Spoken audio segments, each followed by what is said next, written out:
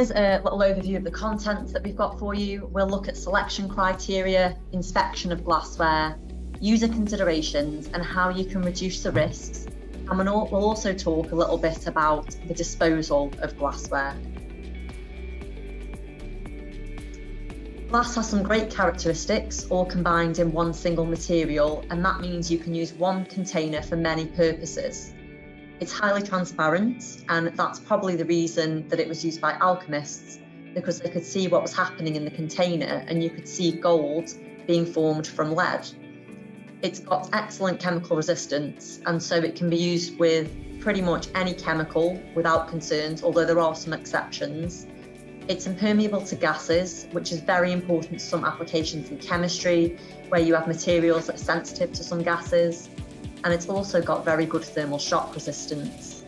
You can go all the way down to liquid nitrogen temperatures and all the way up to several hundred degrees. It's also non-porous, so it can be easily cleaned, sterilised, autoclaved and depyrogenated. And as a material, it forms a strong, rigid and stable container. So safety really begins with quality and also selection criteria.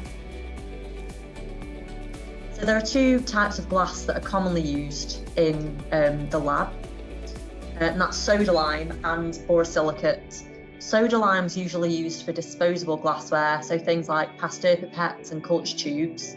And this application tends to not involve heat, and it would be something where chemical resistance and maybe pH sensitivity aren't important. And the formulation is very simple. It's sand plus soda plus lime. Borosilicate glass is more commonly used for lab glassware, and this was originally invented by Otto Schott around 150 years ago.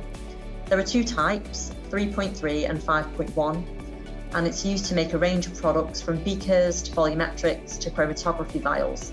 The big advantage of borosilicate is that it's got excellent thermal and chemical resistant properties. So it works really well in the lab, especially when we're heating glassware, using solvents and such. And in contrast to soda lime, borosilicate contains boric acid, which gives it its elastic properties. Now let's take a look at labware and inspection of labware, which is also very important. So we should really be inspecting labware before each use, and that's even before the first use, when you first purchase a glass product. And we should also be wearing protective equipment for this.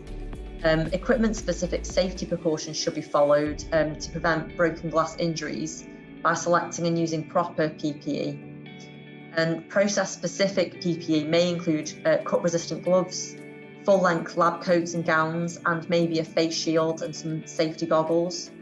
These provide protection of the skin, including the forearms, fingers, and the eyes. And all research labs should have cut puncture-resistant gloves like Kevlar or D-Flex, and an improved sharps disposal container large enough to contain broken glass.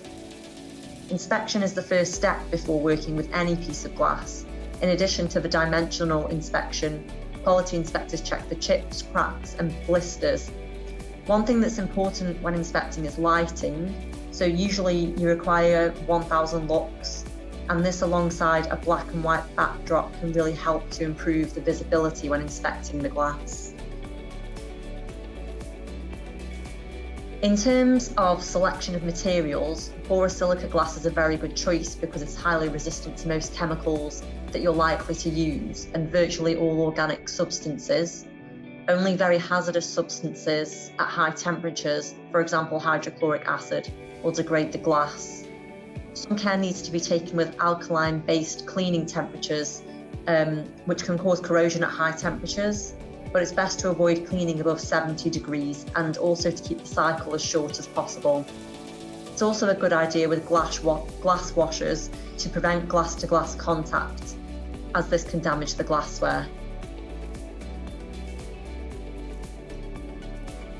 Avoiding glass-to-glass contact is also a really good idea when storing the glassware too, and it's best to place the glass products on shelves or in cupboards, but not touching each other. When storing glassware, remember to keep it away from the shelf edges in case it's knocked over and falls down. Metal spatulas or metal clamps can actually scratch glassware, so it's best to use PTFE coated versions of these. And also to avoid abrasions and serious personal injuries, spatulas used to scrape solids in glassware can be a bit of an issue. We do offer some products that assist with lab safety. For example, here you can see Super Duty, and these are products which feature a reinforced rim and in some cases reinforced walls. And this includes products like beakers and volumetric ware. And we also get a lot of feedback from our customers that these products can last longer than conventional glassware, especially if they're frequently being used in lab washers, so they can be a more economical choice.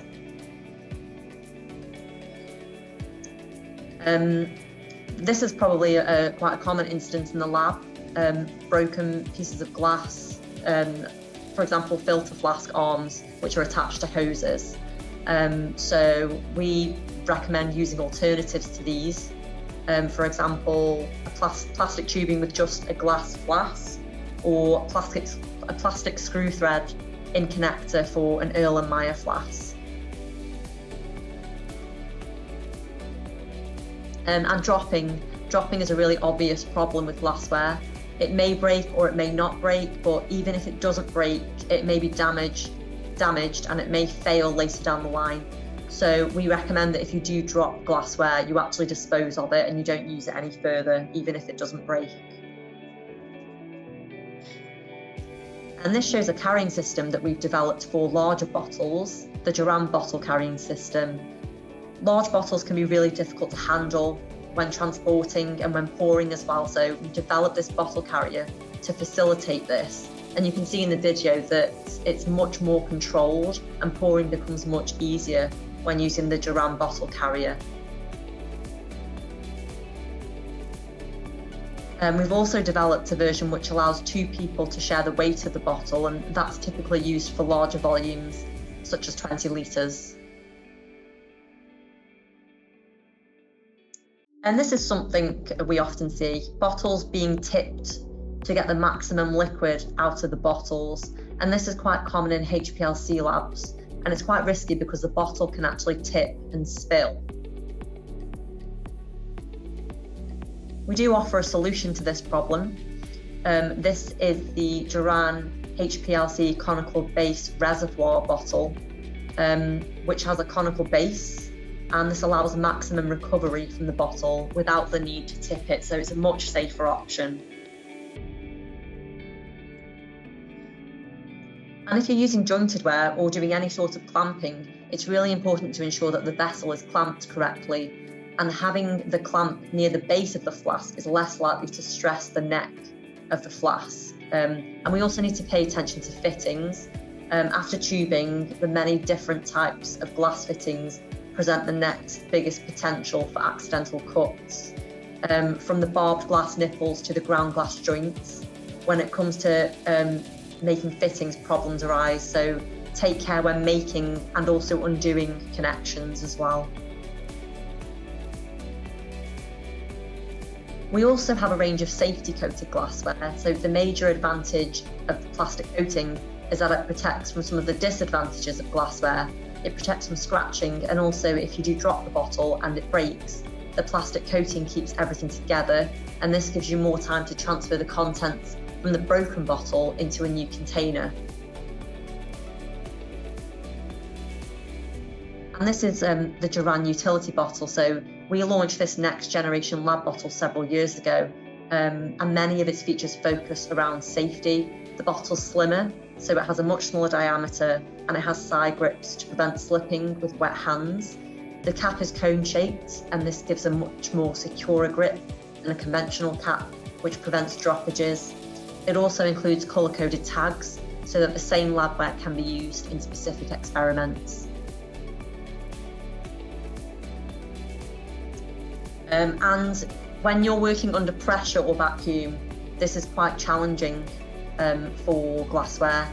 You do have to make sure you're using the correct glassware for this application, and it's important to inspect the glassware before each use as well.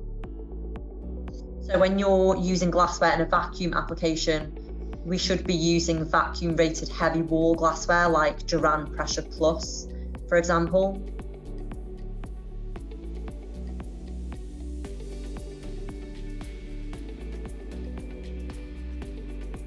We do offer a small range of pressure resistant lab bottles, so Duran Pressure Plus, and these will allow safe working under vacuum up to 1.5 bar. Some customers actually use them for shipping, as they're a more robust version of the standard lab bottle. So some general tips for heating glassware now.